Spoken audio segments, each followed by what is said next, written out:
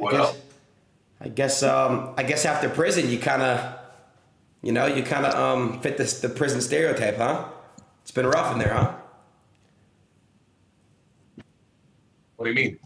What up, Adin? I'm kidding, man. April Fool's to all you guys in chat. You know what I'm saying? I had to get you guys.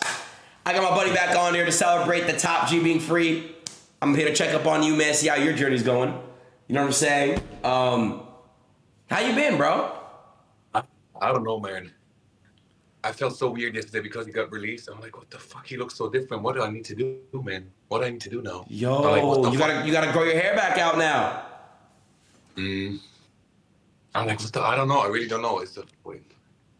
Shit, man. I was like, You gotta grow your hair out. You gotta look exactly like Andrew. I think Andrew will probably go bald though. To be honest, again, he will go back. Because for right sure. now I look more than he does. So, I don't know, man. He looks so. It's like a different person. I'm like, what the fuck? Yeah, he looks completely different, bro. Yo, Chad, you guys think he's gonna go bald or keep his hair? What do y'all think? But realistically, I don't care about any of that, bro. I'm just glad to see he's free.